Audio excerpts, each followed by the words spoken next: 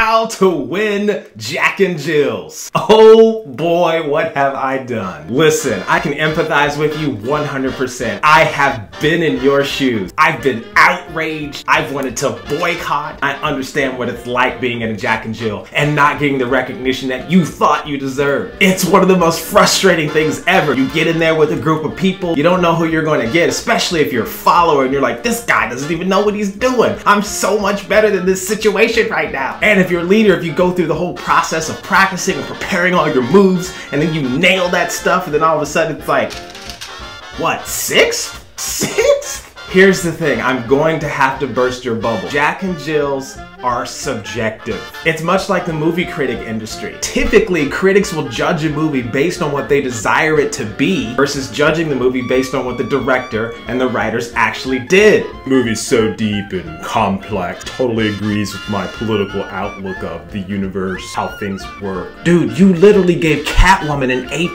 That's the worst movie of all time. A lot of times, this is what it feels like being judged as a participant in a Jack and Jill, especially if your taste in movies are different. I'm not saying that this is a good or bad way of judging, but it definitely isn't objective. So this is the dilemma you have to work with. How in the world can one win a Jack and Jill objectively? What's the formula? There are some objective concepts that every single person uses to judge. We keep them in our minds and we all communicate them different ways. In order for us to tap into those concepts, we first have to recognize that there are two, I need to stop doing that for my British audience, sorry. There are two separate people that you are trying to reach in every competition. The judges and you have the audience. Now, in my opinion, the audience is the one that can give you the most active feedback on how well you're doing. Now, sometimes they're gonna scream for their favorite people anyway,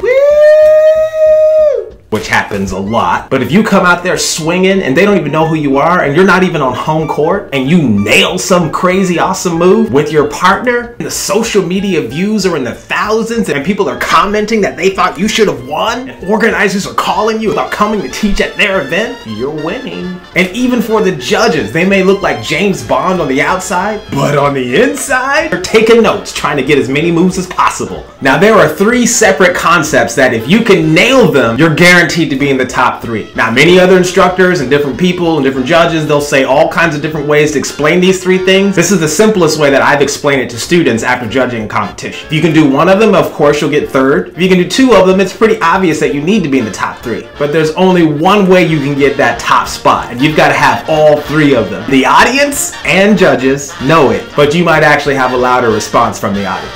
So hit the jump below where we dive deeper into this subject to give you these concepts to help you have more courage and confidence while you do Jack and Jills. If you like what you've seen today, make sure you subscribe below to get more information on swing dancing, swing music, and swing history. If I don't get a chance to dance with you in person, I hope to see you in class online. Take care.